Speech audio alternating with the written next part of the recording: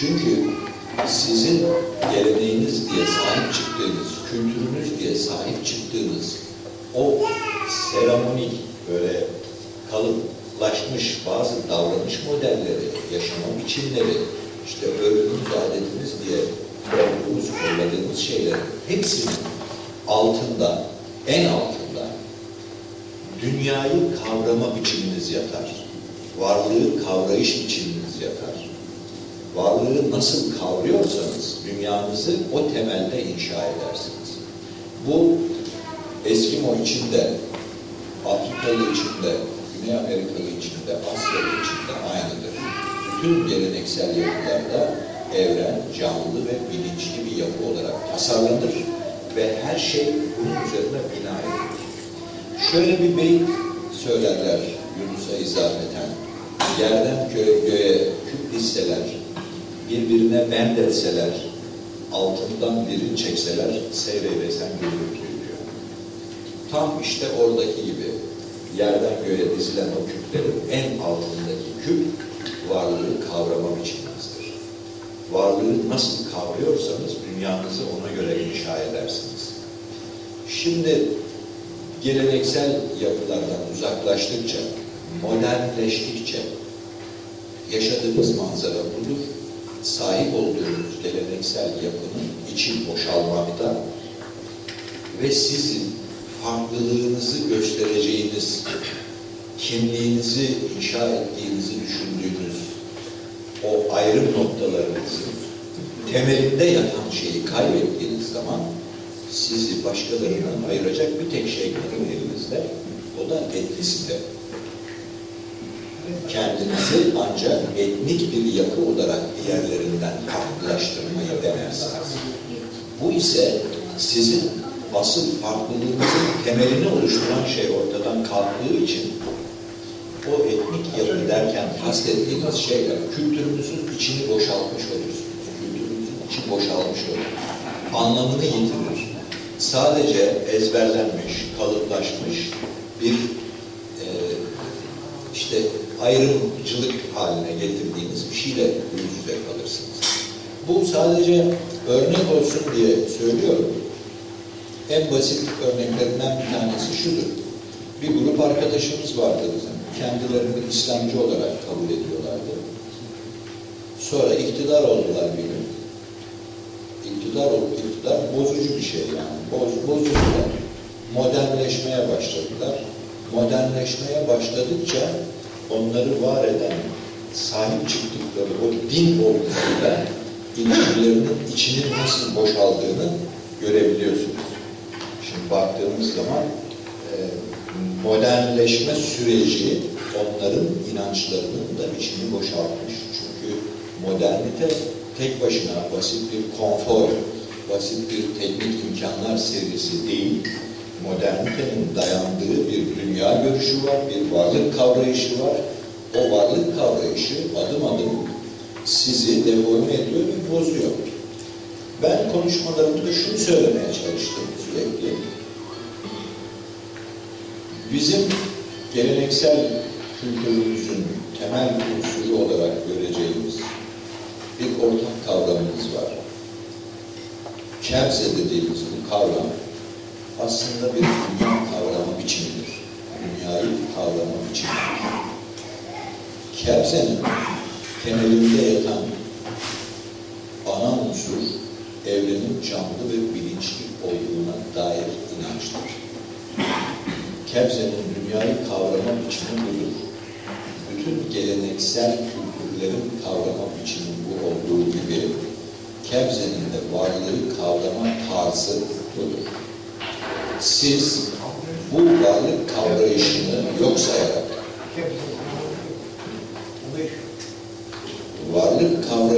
yok sayarak, sadece bir takım davranış kalıplarını kendi kültürünüzün parçasıyla gösterirseniz, bir süre sonra gençlerimiz, şartlar değişti, şehre taşındık, işte hayat modernleşti, bunların da uygulanmıyor kardeşim hepsi diye ve bunun ne anlamı var diye bazı şeyleri artık anlamsız hale geldiği için değiştirmek istersiniz. Hatta şöyle kaygıları olan arkadaşlarımızı hatırlıyorum. Kendi kültürümüzü modern hayata uyduramadık. Artık yeni bir yorum gerekiyor. Yani bunların altında yatan şey aslında bu. Asıl sıkıntı burası.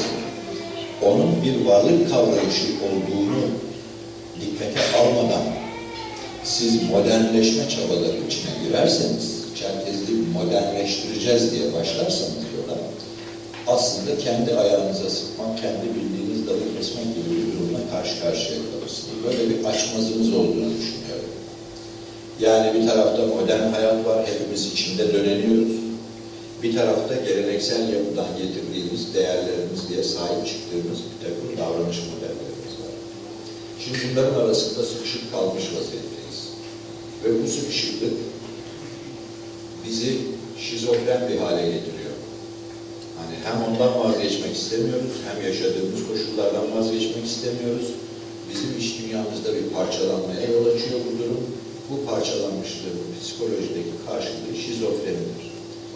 Arkadaşlarımız belli biçimlerde, farklı davranışlarda, bazen anlamlandıramadığımız, yani yaşadığımız bir sürü sıkıntıyı şöyle bir gözünüzün önüne getirin. Son 3-5 yıldır camiamızda yaşanan gerginlikleri, sıkıntıları bir düşünün. Bunların hepsi hepimiz içinde olmak kaydıyla, ben de dahil bunları konuşurken ben bunların dışında filan da değilim. Kendim de dahil olmak üzere hepimiz bu şizofrenik durumu yaşıyoruz. Bir tarafta sahiplendiğimiz, bizim diye arkasında bulmak ve hayata geçirmek istediğimiz bir kebze var, öbür tarafta da bir modern hayat var. Şunu görmemiz gerekiyor. Kebze, modern hayatın varlık kavrayışından tamamen farklı bir başka varlık kavrayışının ürünü. Peki şimdi ne olacak? Olacak olan şu. Baştan itibaren söylediğimiz modernitenin doğa karşısındaki bu tavrı öyle bir hale geldi ki insanlık artık bu ilişkiyi, tabiatla kurduğu bu ilişkiyi bir 50 sene daha götüremez. O kadar büyük bir hızla tüketiyoruz ki dünyayı. İşte çevreci arkadaşlarımız anlatır. Bir pet şişenin tabiat tarafından sindirilmesi 200 yıl. Bir kola kutusunun tabiat tarafından sindirilmesi 400 yıl sürüyor diyorlar. Bizim arabanın altındaki cam kaç milyon yılda sindirilir mi belli değil. Bunu sürekli yapıyoruz ve tüketiyoruz. Tabiatı deforme ediyoruz. Şimdi teknikle teknoloji arasında ciddi bir fark vardır. Teknik, insanların nesneler arasındaki ilişkileri kurması esasına dayalı bir alet yapma yeteneğinin tezahürüdür. Yani düz bir zeminde yuvarlak bir nesnenin hareket ettiğini fark eden insan bundan faydalanır ve tekerleği icat eder. Ama modern bilimlerin önünün açılmasıyla, hızlanmasıyla artık bilimin o alana aktarılması söz konusu. Petrol artıklarından kimyayı kullanarak lastik yaparız.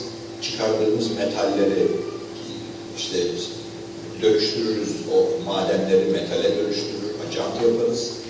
Fiziğin basınç yasalarıyla içine basacak havayı hesaplarız. Ama yaptığımız şey artık doğaya geri döndürülebilir bir şey değildir. Öncekilerin yaptıkları öyle değildi. Ya taştandı ya tahtadandı. Yani tabiat onları kendi parçasıydı. Deforme etmiyordunuz. İç yapısını bozmuyordunuz. Artık moderniteyle birlikte tüketiyorsunuz bunları. Değiştirip dönüştürüyorsunuz. Onların tekrar geri döndürülmesi söz konusu değil. Böyle olduğu zaman bu ilişki artık tabiatla kurduğumuz bu ilişki tam da modernitenin istediği gibi, ona istediğimiz gibi tasarruf edebileceğimiz cansız ve bilinçsiz bir yapıyla muhatap oluyormuşuz gibi kurduğumuz bu ilişkiyi insanlık bir 50 sene daha sürdüremez gibi görünüyor. Şimdi biz şundan şikayet ediyoruz hep. Muhalefet yok bu ülkede diye. Muhalefet neden yok? Çünkü bize alternatif bir yaşama modeli teklif eden hiç kimse yok. Başka türlü yaşamayı tavsiye eden, öneren kimse kalmadı. Eskiden devrimcilerimiz vardı. Başka türlü bir hayat öneriyorlardı. Bitti. Daha yakın zamanda İslamcılarımız vardı. başka türlü bir hayat öneriyorlardı. Onlar da moderniteye teslim oldular. O da bitti. Şu anda muhalefet dediğimiz şey şu esasa dayalı. bütün bu yaptıklarını ben senden daha iyi yaparım diye propaganda yapıyoruz. Yani yeni bir şey öneren kimse yok. Bunların hepsini ben sana daha iyi sağlarım. Bu muhalefet demek değil. Onun için muhalefet yok. Sadece Türkiye'nin problemi değil. Dünyada muhalif bir tavır kalmadı artık. Gerekçesi bu. Şimdi insanlık alternatif bir tabiatla ilişki kurma arayışı içinde. Ben de o yüzden böyle konuştum. İklim sempozyumunun başlığı 21. yüzyılda Çerkezler, sorunlar ve olanaklar diye çevirmişler Türkçe'ye ama İngilizcesindeki kelime opportunities'di. Yani sorunlar ve fırsatlar diyordu. Ben de o çerçevede düşündüm. Şimdi artık 21. yüzyılda insanlar tabiatla başka türlü bir ilişki kurma gibi bir mecburiyetle yüz yüze oldukları için arayış içerisindeler. Tabiatla bu ilişkiyi sürdüremeyeceğimize göre. Diyorum ki Kebze alternatif bir ilişki kurmak için büyük bir imkan sağlar bize.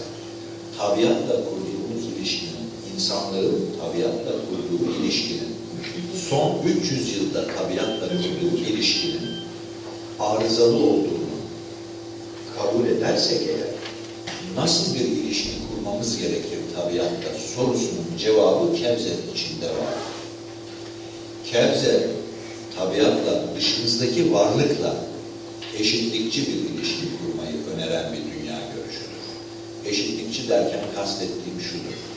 En azından bizim kadar dışımızdaki her nesnenin var olma hakkı vardır ve benim onlara karşı da sorumluluğum vardır. Yani ava çıkarken sadağında 5 taneden fazla ok bulundurmayı ayıp sayan bir topluluktan bahsediyoruz. Tabiatla kurduğu ilişki bugünkü insanın kurduğuyla aynı değil. O yüzden o ilişkiye tekrar ihtiyacımız var. Tabiatla Kebze'nin önerdiği gibi bir ilişki kurmaya hem bizim hem insanlığın ihtiyacı var. Eğer biz bundan sonrasında bunun üzerinde yoğunlaşırsak, düşünürsek, Kebze'nin bize sağlayacağı imkanları görebiliriz.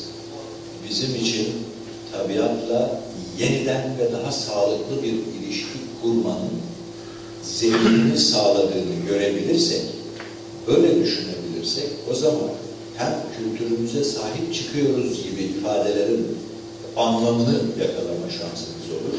Artık sahiplendiğimiz şeyin içi boş bir etnisiteden ibaret olmadığını en azından kendimiz kavramış oluruz.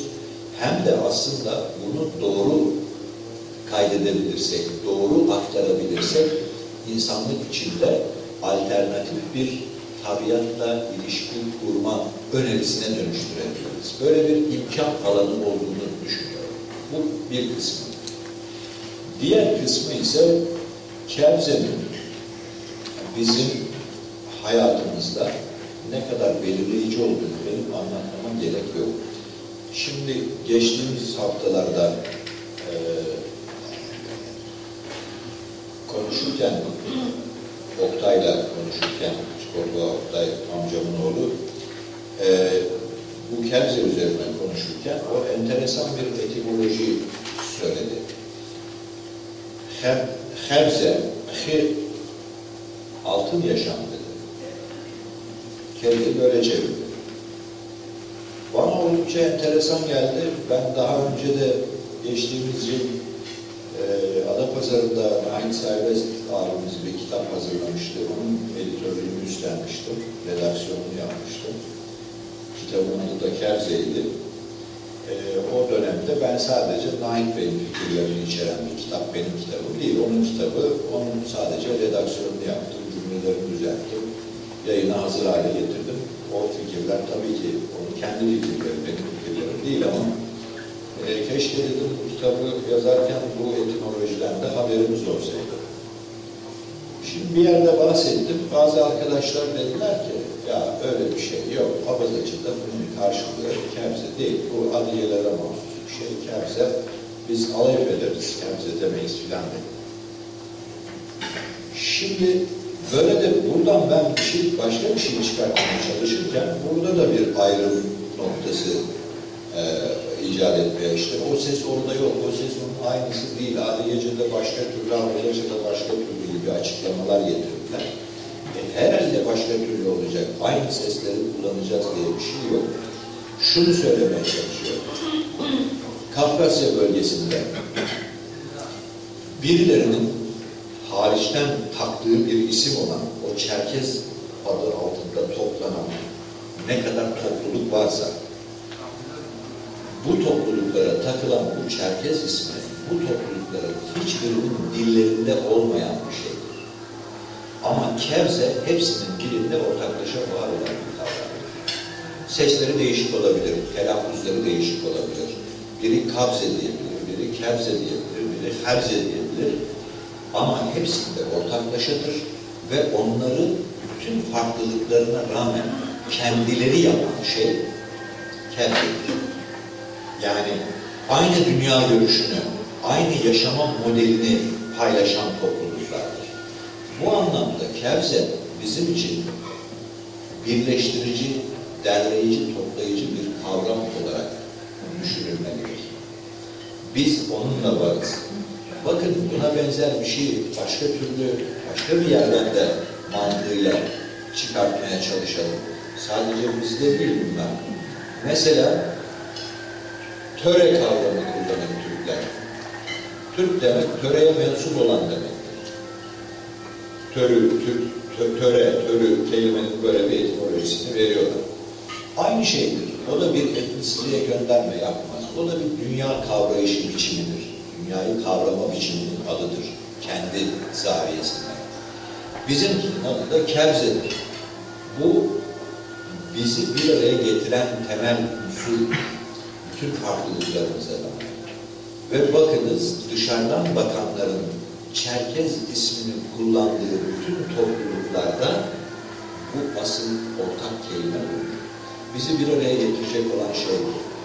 Fakat bunun üzerinden de böyle spekülasyonlar yapmaya gerek yok. Biz evet Alayköy kullanırız Abhazlar olarak ama Alayköy Kevze diye birlikte kullandığımız çoğunluktadır.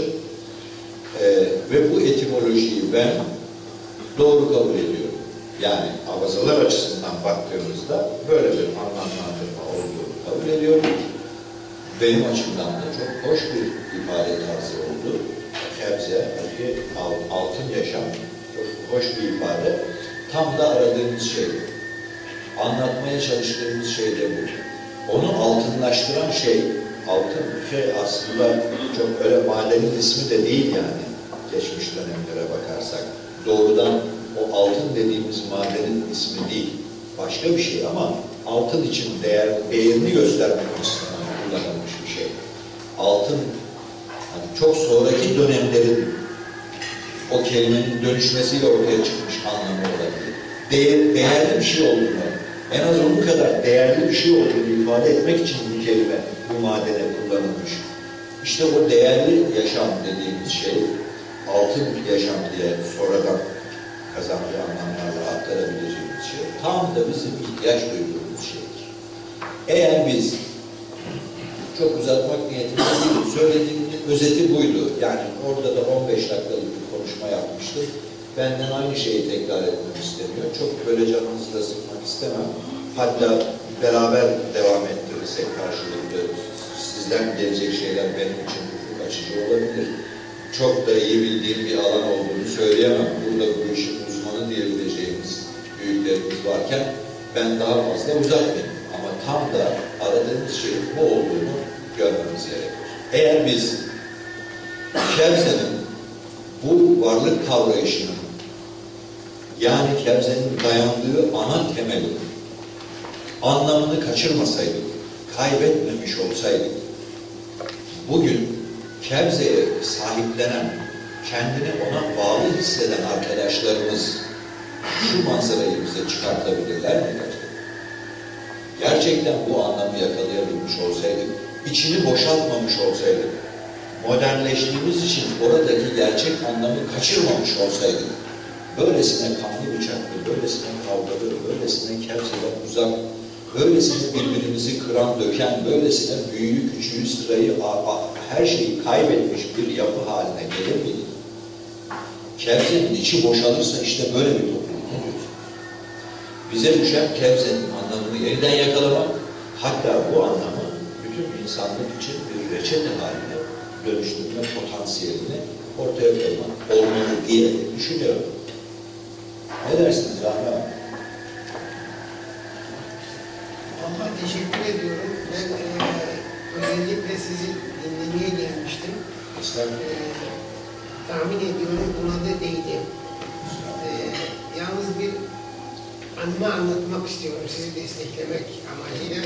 1962'de ben hukuk fakültesi öğrencisiydim. Roma hukukunu okuyorduk o zaman.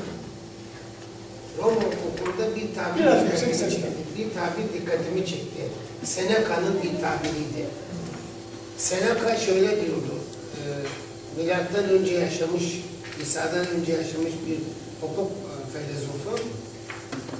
Bir insan, bir varlık, bir kişi neyse dış baskı olmadan, yani bir polisiye baskı olmadan, bir devlet baskısı olmadan, herhangi bir baskı olmadan bir normal kendi vicdanıyla, kendi içinden gelen sesiyle ne kadar inanma zaruretini duyarsa kafasında o norm o kadar kutsal diyordu. O norm o kadar ideal diye bir tarifi vardı. Zaten benim ilk ilgilenmemle başlatan kurallardan birisi de bu arada değişik olsun diye bir şey daha söylemek istiyorum. Şabze kelimesi kabardeyce izah edilirken iki tane kelimeden meydana geliyor şabze. Bir şey eki, bir bize eki. Şey eki çok enteresan. Hem kelimenin sonuna gelirse hem başına gelirse coğrafya anlamına geliyor. Şöp, şahıp diye veyahut nerelisin dedikleri zaman Adepazerkes aşış gibi bir coğrafi sahayı dile getiriyor. Bize de bir anlamda dil anlamına geliyor, bir anlamda da biçmek, hani terziler, den bizen diyoruz ya, biçmek anlamına geliyor.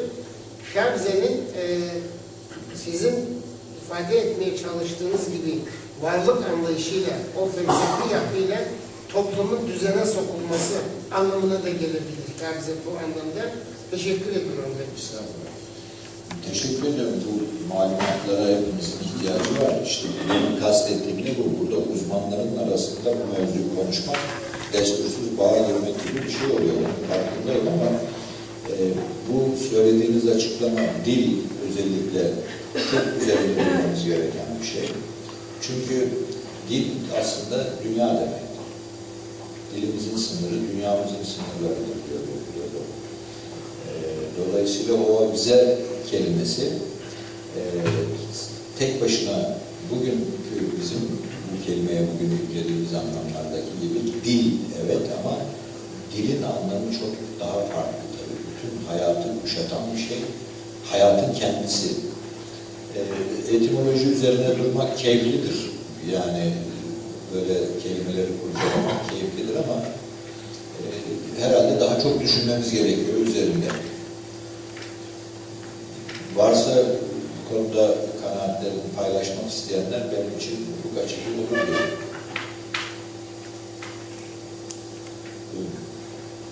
Şimdi burada çok güzel bir giriş yaptınız. Size teşekkür ediyorum. Ben hiçbir akademik kariyeri olmayan sırada Kuzuluk köyünde hasbelkader mesleğiyle uğraşarak hayatını devam ettiren bir vatandaşım.